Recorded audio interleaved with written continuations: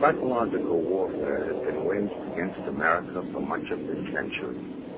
This war for the mind of the public has been facilitated by the emergence of mass media and the transformation of American education by behavioral psychologists. In the book 1984, George Orwell warned that people were in danger of losing their human qualities and freedom of mind without being aware of it while it was happening because of psychological, emotional, and intellectual manipulation. Mind control. Mind control in America. The most effective way to protect yourself from subconscious manipulation is by being aware of how it works. What the conscious mind believes, the subconscious acts on. It works like programming a computer. Information is fed into a computer, and the computer acts on it. However, if the information fed into the computer is wrong, it still acts on it. If a person believes something that is not true, the memory banks of the subconscious mind do not correct the error, but act on it. The theory of cognitive dissonance holds that the mind automatically and involuntarily rejects information not in line with previously accepted thoughts and beliefs. Many of the things that people believe are never questioned, especially when the information has come from a reliable source. It becomes easy to lose sight of why people believe some of the things that they do.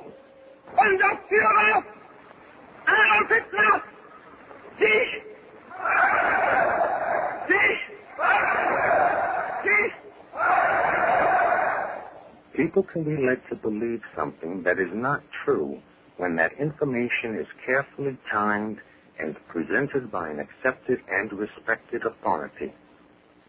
The purpose of propaganda is to direct public attention to certain facts. The whole art consists in doing this so skillfully that everyone will be convinced that the fact is real, wrote Adolf Hitler in Mein Kampf. To be effective, propaganda must constantly short-circuit all conscious thinking and operate on the individual subconsciously.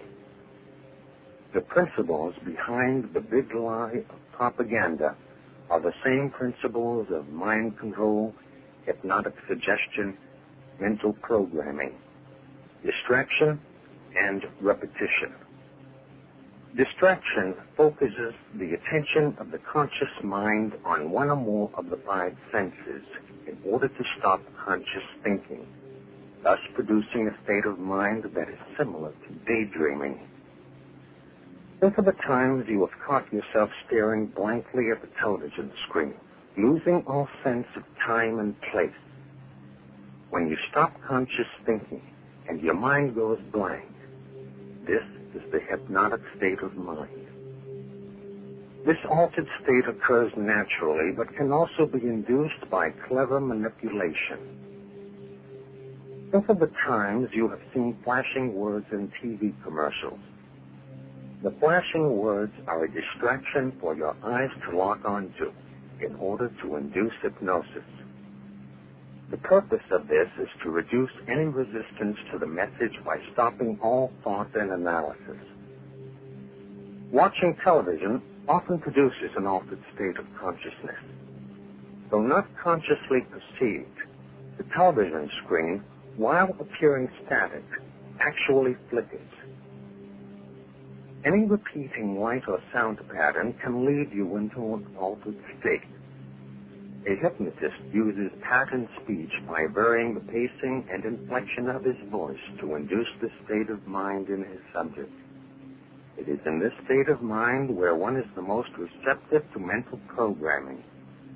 Whether or not the information takes hold in the mind depends on two factors: trust in the source of the information and repetition of the message. Trust in the source of the information induces acceptance of the message as true, even if it is not understood. Repetition of the message embeds it in the subconscious so that acceptance of its truth and accuracy becomes a conditioned response. Thus, this information will be accepted as true without thinking about it whenever it is presented again. Subliminal perception is the process whereby you receive and respond to visual and sound information without being aware of it. The message in the form of printed words, pictures, or voices is presented either so rapidly or so faintly that you are not consciously aware of having seen or heard anything. In 1957, marketing researcher and psychologist James Vickery tested subliminal ads in a New Jersey movie theater. The messages, hungry, eat popcorn, and drink Coca-Cola, were flashed on the screen at 1/3000th of a second every 5 seconds during the movie. Sales increased for popcorn and Coca-Cola. Every major advertising agency in North America has sponsored extensive research into subliminal perception. Vance Packard's 1957 book, The Hidden Persuaders, revealed that American industry was researching the use of subliminal messages to motivate people to buy their products. Dr. Wilson Bryan Key has documented in 4 books the widespread use of subliminal ads by the advertising industry. Messages programmed directly to the subconscious bypass critical analysis and the conscious choice to accept or reject the message. Repetition of the message constitutes mental programming. Subliminal messages have been used in music, radio, television, and movies.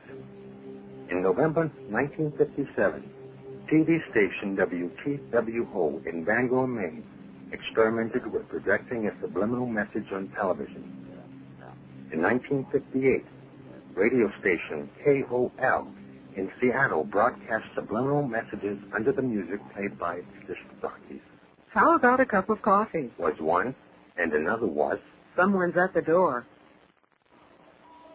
The movie The Exorcist used both subliminal sound and pictures. A full-screen death mask of Father Karras was flashed on the screen at 1/48th of a second a number of times during the movie. The consciously unnoticed word pig appeared many times throughout the movie. The terrified squealing of pigs being slaughtered and the buzzing sound of angry bees was mixed into the soundtrack. Laboratory experiments show that people will react to certain words, pictures, and sounds with quickened pulse, faster breathing, sweating palms, and other indications of heightened emotion. People actually fainted in response to this movie. Many became nauseous, and many had nightmares. William Peter Blatty, the author of the novel and producer of the movie, was a CIA operative who served as the policy branch chief of the Psychological Warfare Division of the United States Air Force. Ladies and gentlemen, I have a grave announcement to make. Incredible as it may seem, both the observations of science and the evidence of our eyes lead to the inescapable assumption that those strange beings who landed in the Jersey farmlands tonight are the vanguard of an invading army from the planet Mars. On October 30th, 1938, thousands of people fled from a crisis that had no existence except in their imaginations.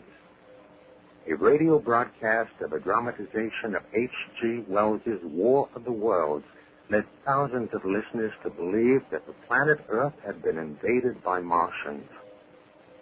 The 1983 TV movie Special Bulletin about terrorists exploding an atomic bomb in Charleston, South Carolina, prompted numerous calls to stations across America from people who wanted to know if it was real.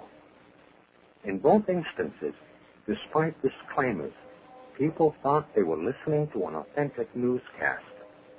Think for a moment about the way newscasters speak, and you will realize that they all talk the same way, regardless of their ethnic background.